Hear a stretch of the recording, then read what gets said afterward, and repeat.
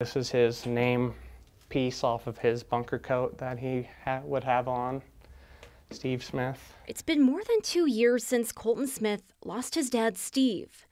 He treasures every memory, every moment spent together. I grew up with him running calls day and night, getting used to him running out the middle of the night, waking everyone up because someone needed help, and that's always the person I remembered him as, and the person I personally always wanted to be. His dad was the fire marshal with the West Douglas County Fire Protection District, a job he loved right up until his final moments. We were both coming home from power lines down call. I was driving us home in the truck. He was in the passenger seat. Drove home.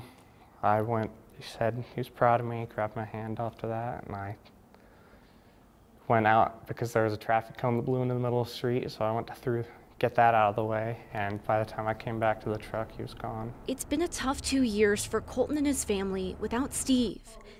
One thing he's always kept close, his dad's beloved truck. But the amount of memories I've had in that thing, just driving around. Last Thursday, he went to the movies with his family in Highlands Ranch, coming outside to find his truck gone. And I'm frantically just pressing the key fob, listening for a honk from that thing. Just like, oh, she's gone. I was just so angry and so sad at the same time. A piece of his dad. Awful, awful people doing that. Just vanished.